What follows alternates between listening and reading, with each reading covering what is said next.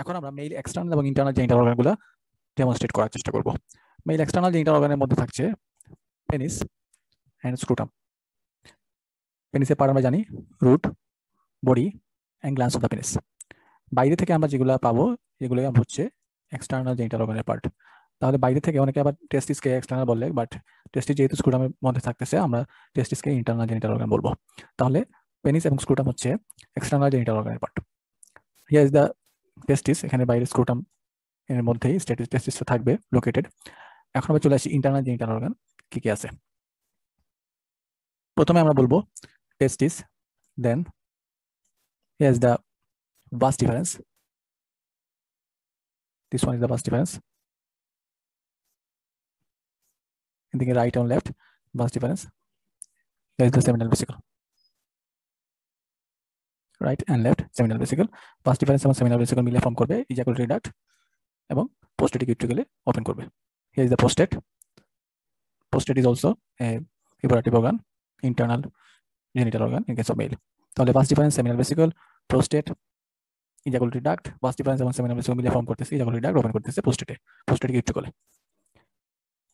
এখন আমরা এই ছিল ইন্টারনাল জেনিটাল অর্গানের পার্টস। এখন আমরা টেস্টিসের ডেমনস্ট্রেশন করব। এর আগে আমরা একটু দেখে নিই। This are the erectile tissue of the penis. Penis erectile tissue, এখানে দুটো আমরা দেখতে পাচ্ছি, corpora ক্যাভার্নোসাম। This are the corpora ক্যাভার্নোসাম। মাঝখানে দেখতে পাচ্ছি here is the corpus spongiosum. So এই তিনটা ইরেকটাইল টিস্যু থাকে পেনিসের ক্ষেত্রে, এবং এই স্পঞ্জিওসাম, কর্পাস স্পঞ্জিওসাম, কর্পাস মানে সিঙ্গেল, কর্পোরা মানে ডাবল। এই মাঝখানে যে কর্পাস স্পঞ্জিওসাম থাকে এটার মধ্যে দিয়ে পাস করবে স্পঞ্জি ইউরেথ্রা, যার আছে বালবার পার্ট এবং পিনাইল পার্ট। আমরা এখানে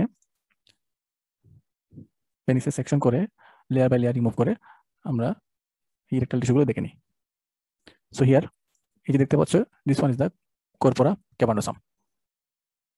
কর্পোরা ক্যাভার্নোসাম দুটো থাকবে এবং তাদের মাঝখানে সেপ্টাম থাকবে, এবং পিছনে আমরা পাচ্ছি সিঙ্গেল কর্পাস স্পঞ্জিওসাম। এই কর্পাস স্পঞ্জিওসামের মধ্যে দেখতে পাচ্ছ হিয়ার ইজ দ্য ইউরেথ্রা, এই যে এক্সটার্নাল ইউরেথ্রাল মিয়েটাস। এখন আমরা টেস্টিস ডেমনস্ট্রেট করব। তো এখানে আমরা কিছু লেয়ার রিমুভ করে দিই। This one is the ডার্টাস ফাসা of the স্ক্রুটাম। তোমরা জানো যে স্ক্রুটামের যে মাসলটার নাম হচ্ছে ডার্টাস মাসল। ডার্টাস মাসলকে রিমুভ করার পরে আমরা পাবো এক্সটার্নাল স্পারমাটিক ফাসা। এক্সটার্নাল স্পারমাটিক ফাসাকে রিমুভ করলাম, দেন আমরা পাবো কিমেস্টারিক মাসল এন্ড ফাসা। কিমেস্টারিক মাসল ফাসাকে রিমুভ করার পর আমরা পাচ্ছি ইন্টারনাল স্পারমাটিক ফাসা। ইন্টারনাল স্পারমাটিক ফাসাকে রিমুভ করে দিলাম, তারপরে যে লেয়ারটা পাবো, this one is the tunica vaginalis. This is the টেস্টিস, এবং টেস্টিসের সাথে টিউনিকা ভ্যাজাইনালিসের পরে আমরা পাবো টিউনিকা অ্যালবোজিনিয়া।